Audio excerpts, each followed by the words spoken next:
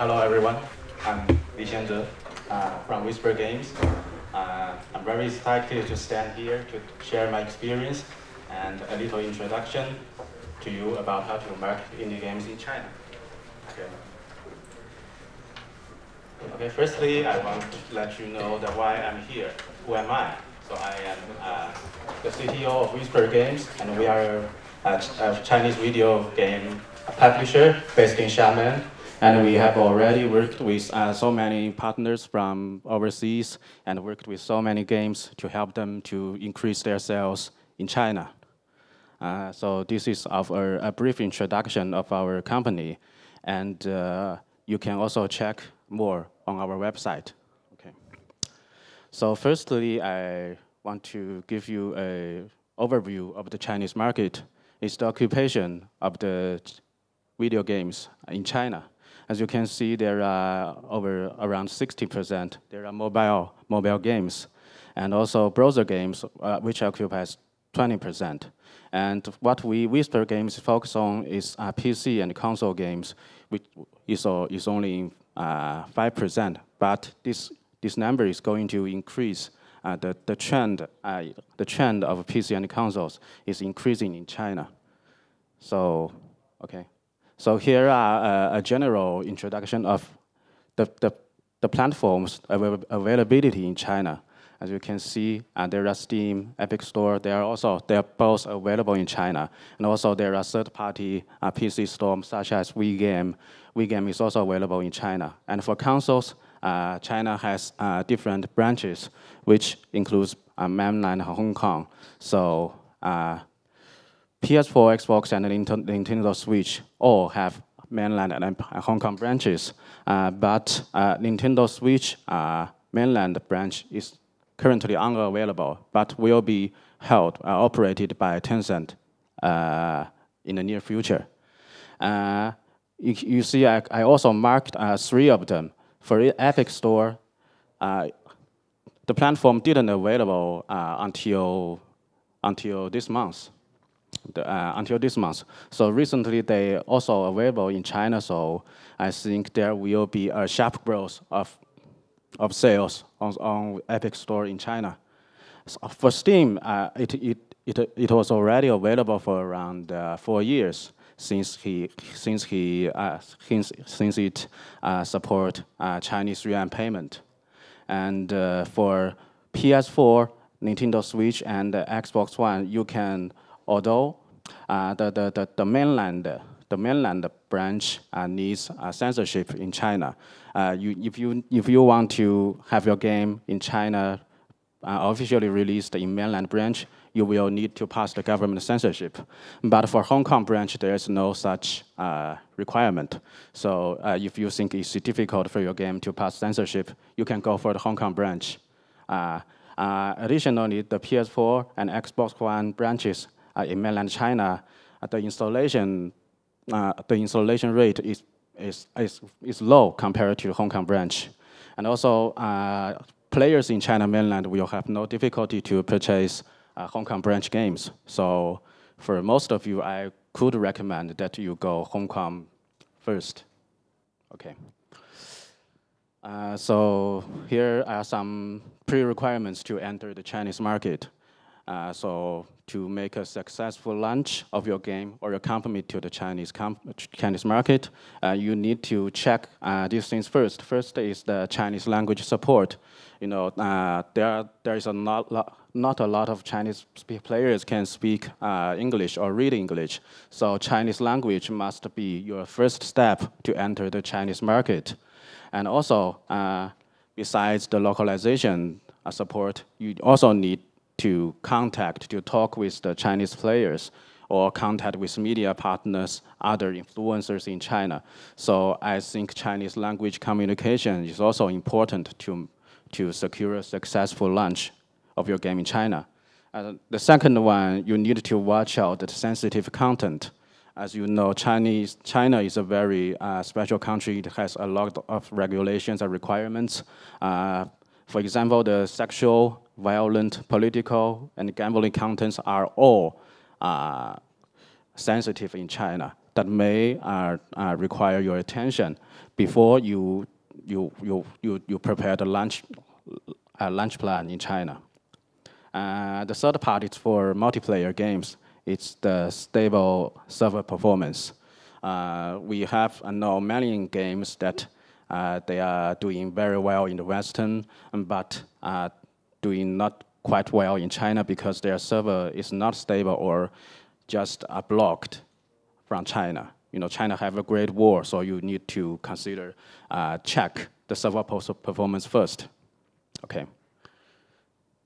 Here are the marketing approaches in China. This is what I have categorized into two types, platforms and individuals. For platforms, there are social networks, streaming platforms, player communities, exhibitions. And for individuals, there are medias, influencers, game programs, and review engines. Okay, I will talk about them one by one.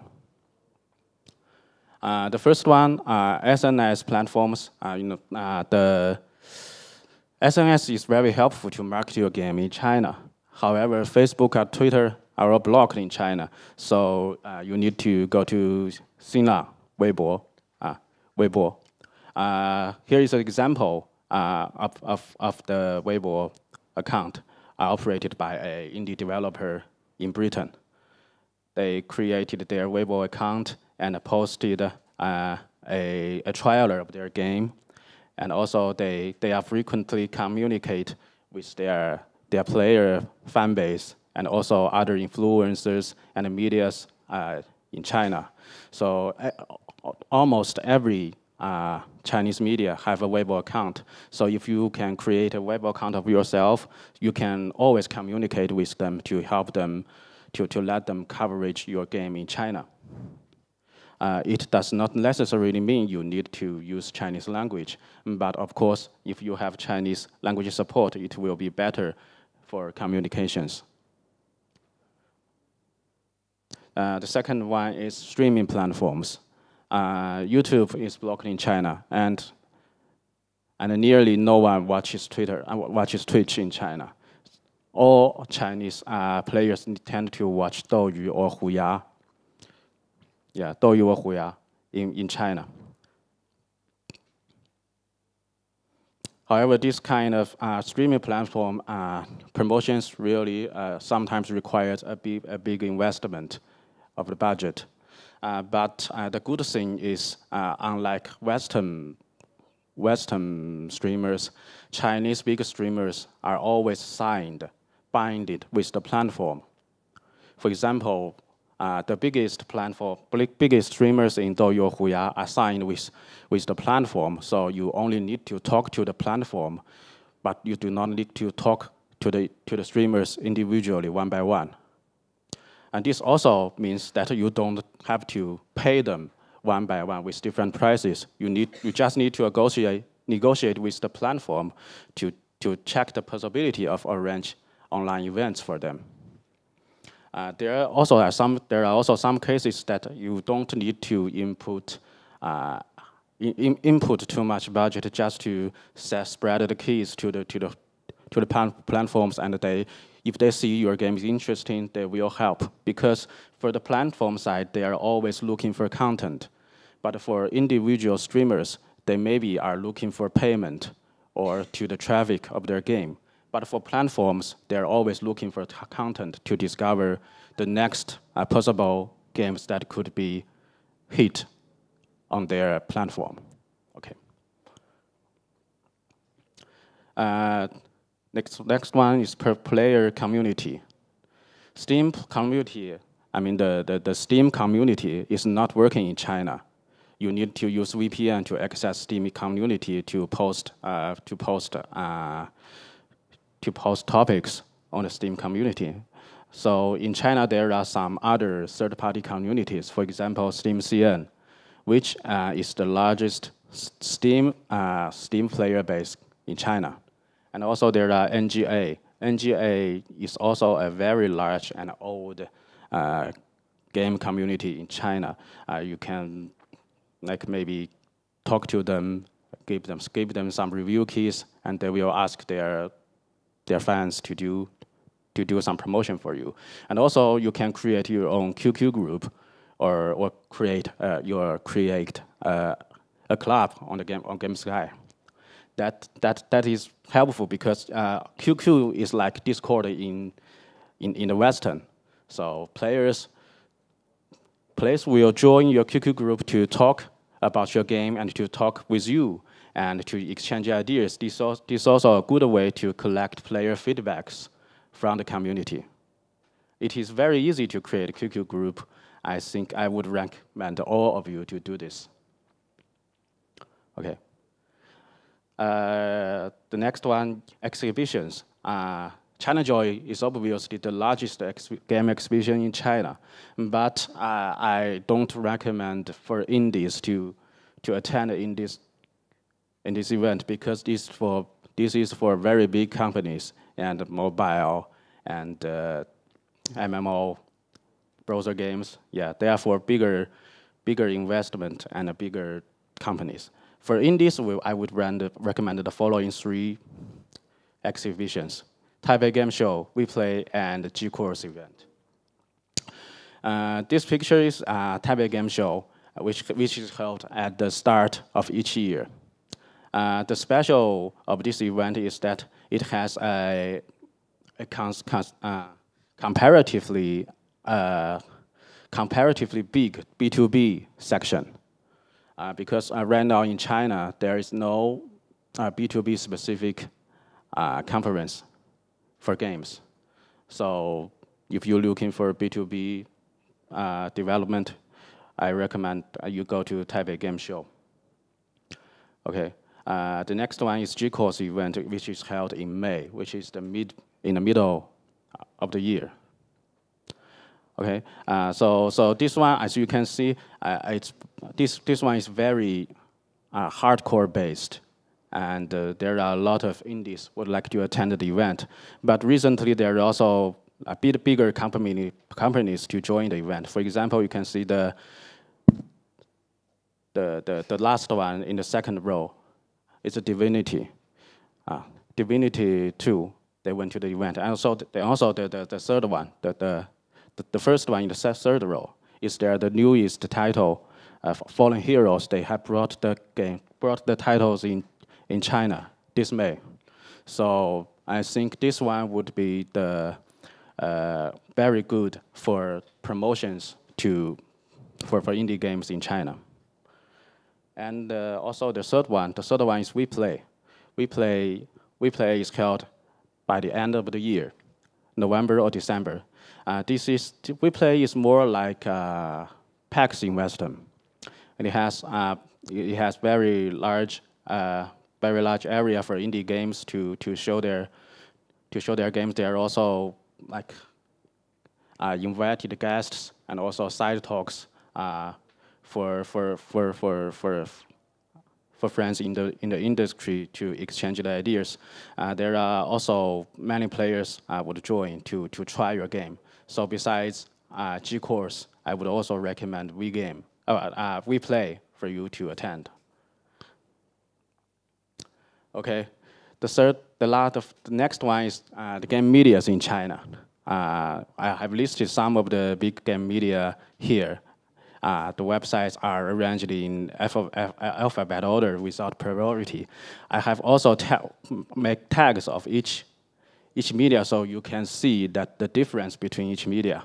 The first one, 17173, is a very old portal, a game portal in China. It is very composite. It's a very composite website, covered from esport to PC to console to mobile to all other stuff. But recently it is more mobile oriented, and they are also building communities for indies. It's like they are building Steam creators to help indies promote their games. The second one, TrueApe. TrueApe is a relatively new media in China. Its specialty is to do culture-related reports. I will have an example of TrueApe later. he was this media is also good for mobiles to promote their games, and also they do in-depth interviews. So if you think your content is worth telling, you have more like to share with the Chinese audience, you can contact them to arrange some interviews for you. The third one, Douwan. Douwan is kind of similar to the first one, 17173. It's also a composite website, but it is more casual, and it is also for F2P games to promote on Douwan. And the Gamer Sky. Gamer Sky is the specialty for Gamer Sky is they have a very large traffic, and their community is very active, and also they do game reviews and they do walkthroughs. So it is a very composite website and good for PC and console games from indies to AAA. Okay. G-Course. G-Course is a very special website. As I said, as I just mentioned, they are the host for the G-Course event. So they are actually an event host and also a hardcore website. Besides, they also do podcasts, and that they will have broadcast programs every day, and game news, interviews, maybe storytelling programs every day. So they have a large fan base cover from the podcast readers, listeners. And also they have a lot of user-generated content on their website that many players would submit their articles to the website, and if they see they're okay, they will post it on their website. And usually they will have a lot of views and comments on the website. And the TGBus is also an old portal in China. Recently, they are focusing their content to consoles. They also do walkthroughs. Okay. And next one, VGTime. VGTime is a rather old but also new game media in China. I think we have a reporter of VGTime here sitting in the front row. Yeah. Okay. VGTime, the specialty is VGTime is they have a printed magazine which is almost extinct in China. I think VGTime's magazine UCG is the only operating magazine in China right now. They also do video programs, and they do review and walkthrough, which is also a very composite website. And I would also recommend you contact VGTime if you need to promote your indie games. Okay, the next one is actually the biggest game media on Weibo. As I said, this media is based on SNS platform, but they are also creating their website and help indies to promote their games. For Weibo promotion, they have very large traffic and coverage, larger than any of the above websites on Weibo. So I would definitely recommend you contact them also. Okay. Okay, influencers. I'm not sure how influencers work in Western, but in China, each influencer works very differently. And to contact with the influencers, you need to communicate with them one by one, which is time exhausting and budget exhausting. So, but these influencers will also interested in making videos of the games that they are interested in. So for this part, I would recommend you that maybe you do not contact them first, but ask him to wait for them to contact you, or you can ask some of their fans to recommend the game for you, but not you directly contact them, because this will raise the cost for communications. Okay. The next one, video call programs and podcasts. Yeah. video programs such as Steam Party Weekly, Gadio podcast, which is made by G-Course, and VG Time Talks, are all published weekly on breaking news, top sales, and recommended chosen games to players. The left one, the picture on the left, is the Steam Party Weekly. It usually do that. It introduces top 10 sales games weekly on Steam, but by the end of each episode, it will have a special recommendation for indies and for the games that the maker like. And the second picture is for a Gadio podcast. It is a regular game news podcast, which usually contains around 1 hour's content, which will introduce players to the latest news, big news happening in the game industry. But also the hosters will also talk about the games they like, and will introduce some indies to their fans also. Okay, review and rating. Unlike the Western, Chinese media rarely do ratings. Gamersky is the first Chinese media whose reviews are listed in Metacritic. And also a few other reviews such as VG Time also do ratings. In addition to media reviews, they also do user ratings. So in the left picture is Gamersky's media review and rating. And the right picture is VG Time's user review and rating. I think there are maybe up to 5 media that could do rating in China. I know the rating must be important for Western players, but I think it is not very popular in China. Okay, here are a few of our cases. Detective D, The Silk Rose Murderers. We released the game by the May the 2nd, and they achieved 18 revenue come from China. The reason why I would choose this as a case, because it would cover almost all of the previous approaches I mentioned, and also it has a Chinese culture element in the game. But the game itself, honestly speaking, is not quite well. It's an okay game, but through proper promoting, we can make like a great occupation of revenue from China.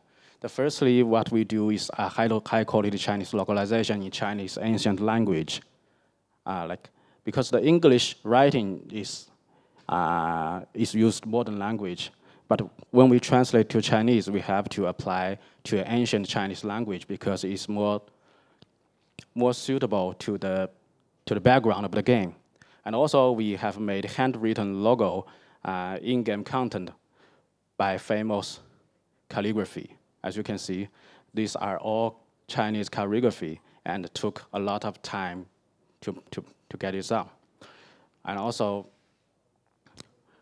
what do we do for the media coverage and rating? I just mentioned we have secured many highlight and homepage headlines for the game. And also, we have built communities for the game. The first one is on the club, Gamer Sky Club. And there's also QQ group and other third-party communities. And also, we arranged streaming platforms and influencers to help us promote the game. We don't spend much on this part because, as I mentioned, if they see the content is good, they will help us to promote the game in China. We don't need to invest too much on this side. Okay, the second case is for 2 video games that are already released for a while. The first game out there, we take the game which when it was already released for 3 years, and after the Chinese version is released, it also received great sales in China. The second one, Legends of Western World, which is also released for 2 years after we implemented the Chinese language, and well, the sales is also okay, and the developer is very glad to have our support. Okay, the last part, some common misunderstandings for the Chinese market. There are many common misunderstandings among Western companies to the Chinese video game market. I've here listed some of them. The first one, Steam is blocked China. No, Steam is not blocked in China.